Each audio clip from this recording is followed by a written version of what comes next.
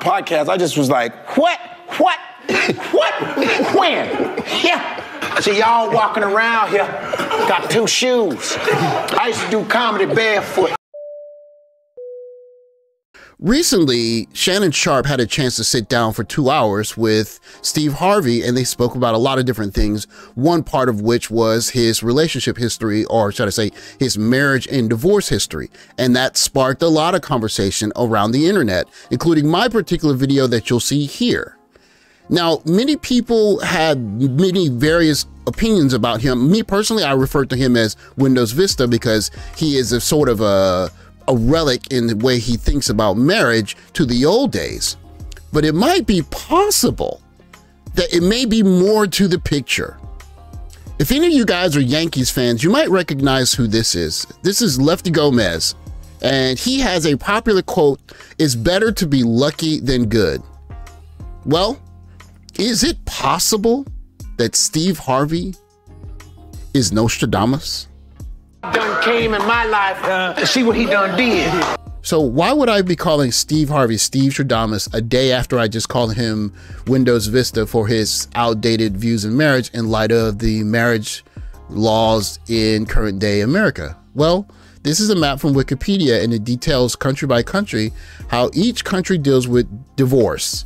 And so you can see for the greater part, well, pretty much all of what the Western Hemisphere and Europe, and then you see light green in China and Australia and a good portion of West Africa and Central Southern Africa, you see light green or dark green. And the light green areas would be places where a single party, a unilateral divorce with minimum separation period is possible. And I'm guessing the minimum separation period is probably somewhere under a year.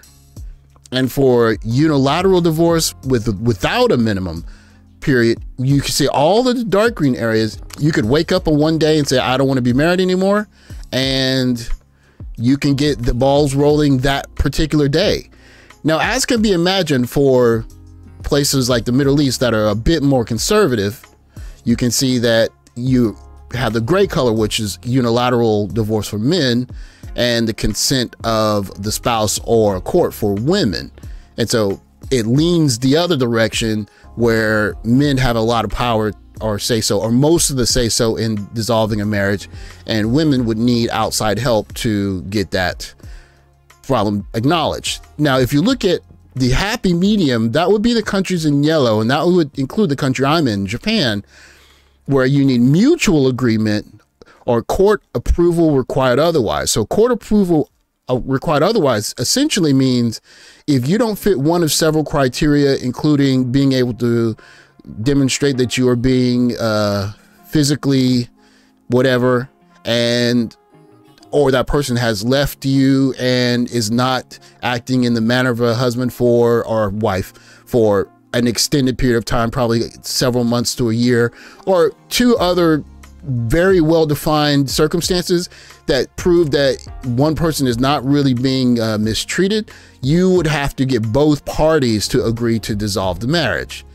And so you see that there's very few countries with that, and you see India, Turkey, Paraguay. So you basically, in these countries, you need both parties to say, okay, we don't want to be married anymore, and then you can get the marriage dissolved. And so this shows the wide variety, but what you can see is that in the Western countries in particular, those countries heavily favor one party walking out on a marriage.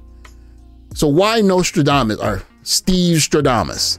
See, I got a game show. I got a whole bunch of shows. You gonna ask me why?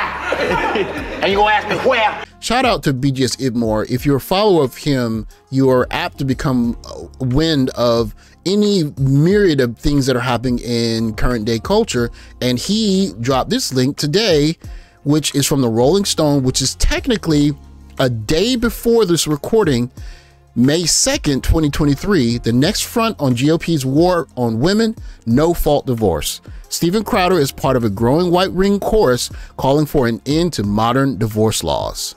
Steven Crowder, the white wing podcaster, is getting divorced. No, this was not my choice, Crowder told his online audience last week. My then wife decided she didn't want to be married anymore, and in the state of Texas, this is completely permitted. Crowder's emphasis on the state of Texas makes it sound like the Lone Star State is an outlier, but all 50 states and the District of Columbia have no-fault divorce laws on the books. Laws that allow either party to walk away from marriage or from an unhappy marriage without having to prove the A word, infidelity, or other misconduct in court. I understand. You guys got to believe in yourself. You can't just walk around here. Republicans across the country are now reconsidering no-fault divorce. There isn't a huge mystery behind the campaign. Like the crusades against the A word and contraception, making it more difficult to leave an unhappy marriage is about control. Crowder's home state could be the first to eliminate it if the Texas GOP gets its way. Last year, the Republican Party of Texas added language to its platform calling for an end to no-fault divorce. We urge the legislature to rescind unilateral no-fault divorce laws, to support covenant marriage, and to pass legislation extending the period of time in which a divorce may occur to 6 months after the filing of divorce. I don't know why or where your ass start imitating me. It's not just Texas. A similar proposal is presently being workshopped by the Republican Party of Louisiana. The Nebraska GOP has affirmed its belief that no-fault divorce should only be accessible to couples without children. At the Republican National Convention in 2006, the last time the party platform was overhauled, delegates considered adding language declaring children are made to be loved by both natural parents united in marriage. Legal structures such as no-fault divorce, which divides families and empowers the state, should be replaced by a fault-based divorce.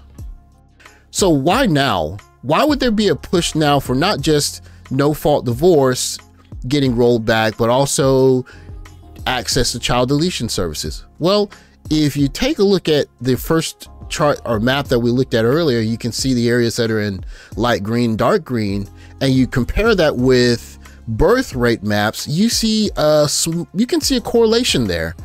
The correlation is almost as if the more freedom that there is for getting out of a marriage or dissolving a marriage, the lower the birth rates are. And you see that in Europe, the birth rates are really low, very low. And in America, Australia, China, Brazil, very low birth rates. And then of course you see Africa, where have all of the birth rates are above the average.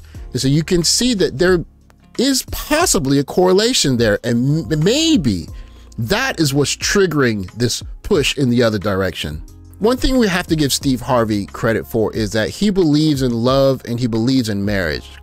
Now, at the time, keeping a family together is very impractical and it's extremely difficult, and the likelihood of getting married and staying married now is lower than ever in not just America, but in many Western countries, including the one I'm in, because people have more options, they have more access to social media and things that tempt them to look outside the marriage. But this kind of advice actually has a place. There's some things about marriage that no one tells you. You need to understand. That's a beautiful thing. When you with the right one, oh my goodness, it's what you want. You get the wrong one, oh Lord. This advice might seem foreign to a lot of people, especially younger people, because they just can't really see themselves being in a situation where this is going to be them. But as I get older, and it's something that I appreciate, being able to listen to elders like my father, my mentor here, people like B.J. Ibmore, and various people around the internet, even Steve Harvey, people that are older than me, they have had experiences that taught them lessons. Now, do those lessons always 100% apply to in all situations? No. But if you look deeper, instead of name calling or having emotional response to the kind of information they're giving, and look through the information to see what they're really teaching, what Steve Harvey's really teaching is, even in a country like America where staying married is extremely difficult, If you want your marriage to work, you really have to believe in it. And if you go into a marriage with a nihilistic way of looking at it and it's going to fail and you're not going to believe in love, it's not going to work. Now, do I think that's right or wrong? I think that depends on the application. But from his point of view, he's saying, if you don't believe that, it's not going to work. That said, for many people, avoiding marriage in today's climate is understandable. But for him, who took that leap of faith, if those laws push back in the other direction and no-fault divorce fades away, he might be sitting pretty. Sometimes it's better to be lucky than to be good, huh? I'm not saying he's Nostradamus, but he may have pulled a Neo. So that said, best of luck to him. Thanks for watching. Like, subscribe, comment below, and I'll catch you guys in the next video. Take care, guys.